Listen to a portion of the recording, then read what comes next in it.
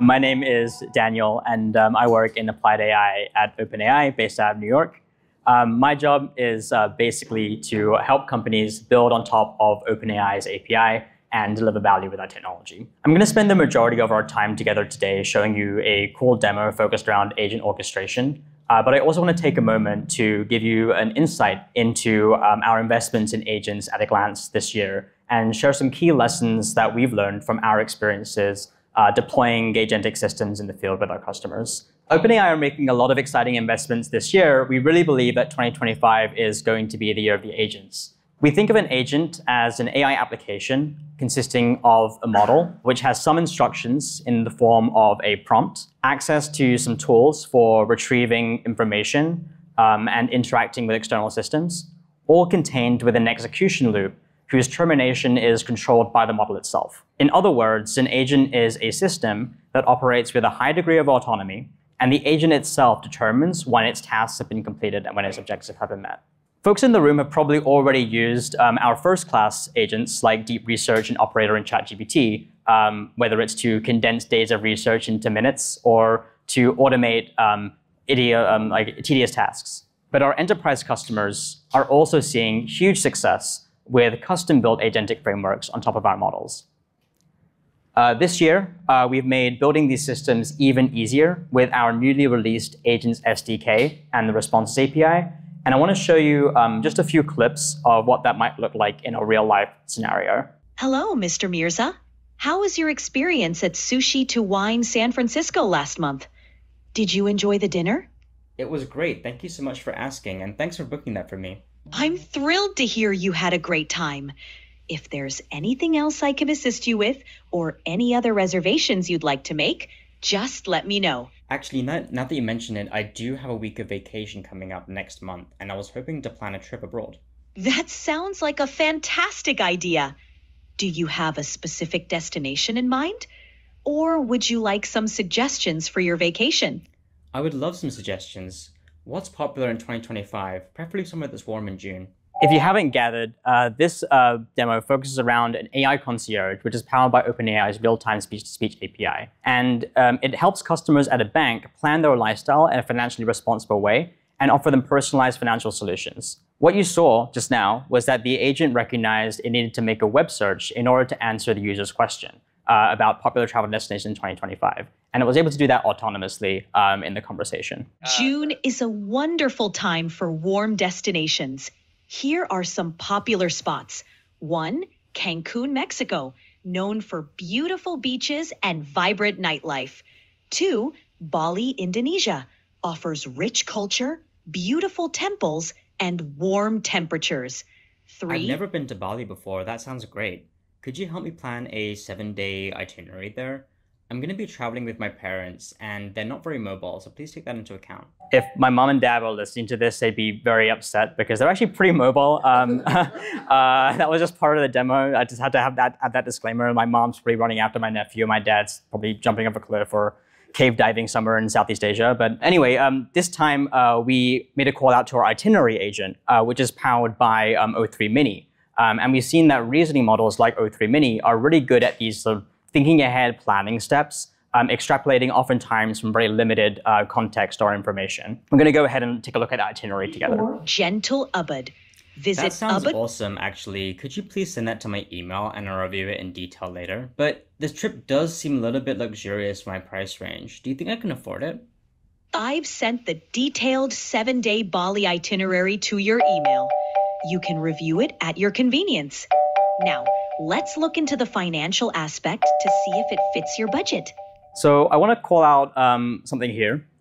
The concierge recognized that we needed to call 2 agents, one to send an email and another one to plan the finances for the trip. And it makes both of those calls in the correct order autonomously. I think one thing that is really valuable about the Responses API that our customers get for free is that it's really designed with agentic systems in mind.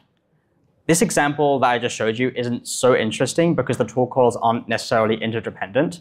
But suppose that I'm a busy executive, I'm at a conference, and I want to upload a photo of my conference schedule and ask an agent to find highly rated lunch locations near each of my meetings, and then block time off in my calendars. I need to use a vision model to understand the agenda. web search to find reservations, and then using the available reservation times that I get back, I need to take those and make the bookings, and then block time in the calendar with sufficient travel buffers. The Responses API that we released recently lets you do all of that in one single API call, where you can orchestrate those tool calls, where the output from one tool call can feed the input for another, and that's just a single round trip to the API. Taking a loan to go on vacation? You know what? YOLO, vacation of a lifetime, let's just go for it. So going back to our Bali adventure, it looks like the concierge has recommended... I love your enthusiasm. Let's make it a vacation to remember.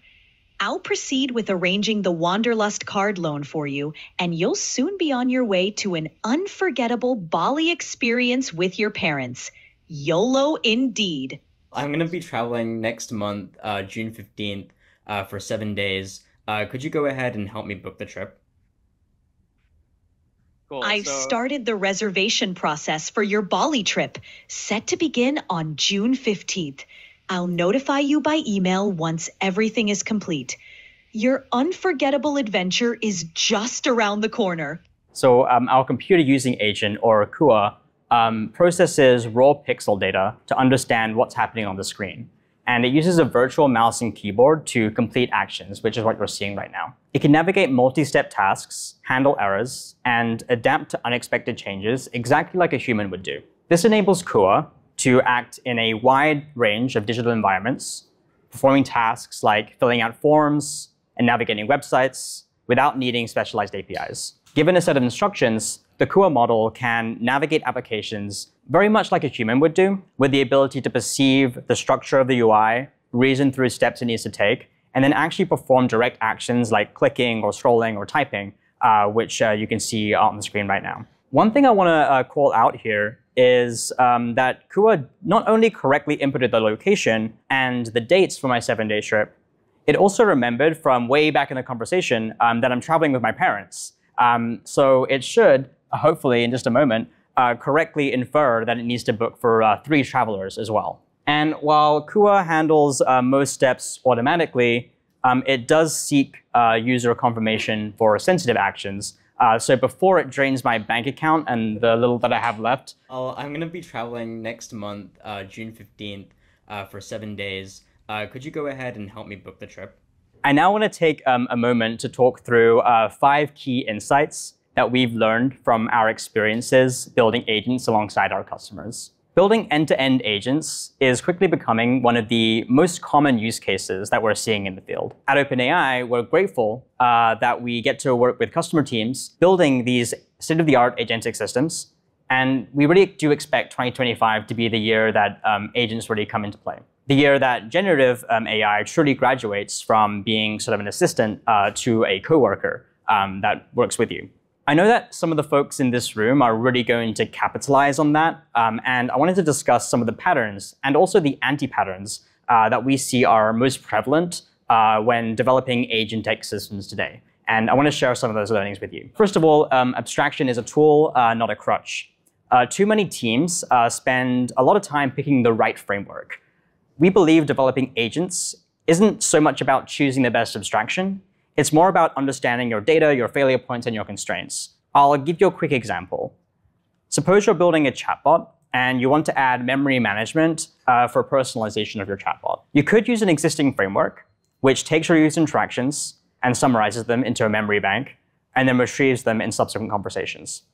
It allows you to move fast, and it unblocks you, and you can get going. But think of all the things that you're losing control over.